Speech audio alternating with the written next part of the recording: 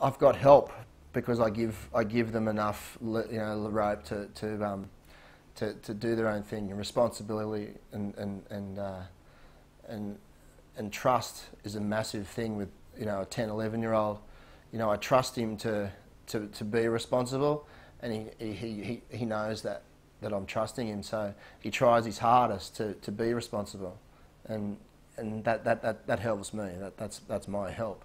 But it doesn't always happen. There's always the crunch time. You have to sit down and go, now guys, what have we spoken about? Like, I'm trusting you, and you're in a conference situation with a 10 and a 9-year-old.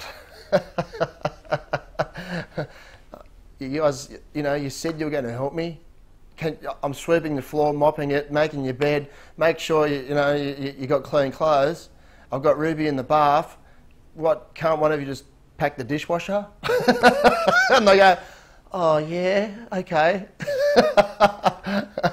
And then I go up there, and I may as well have done it myself anyway, because it's just a mess. But at least they've gone to give me the bit of time, I always say to them, Ruby's in the bath, go in and watch it. I go in and, they're all in there. They're in the bath. It's like, oh, well, good. There's water everywhere. That's perfect. They give me a couple of minutes, to tidy up for dinner. Or, it works well. And, if anyone ever thought that they couldn't do it, that's not right. You can do it. It's single mums have been doing it forever. You got to take your hat off to them. That's a slog. And some don't have the help that I have. And I do know that going to work physically and mentally and coming home and having to do that without help is hard. It's hard. It's a hard day. By the end of the week, you're going, oh, I don't know if I should have a beer or a water and think about, will I be all right tomorrow? One beer knocks you out.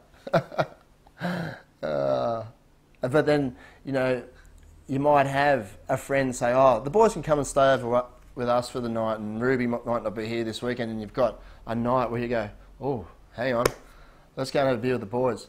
And, you vent for a couple of minutes and you go, oh, it's pretty much boring conversation. Listen to me talk about my week as a dad, But then they all go, I don't think we could do it. And I'm like, well, it's not that hard. It's just, as I said, it's you bunker in and you make your environment safe, and away you go. It's easy.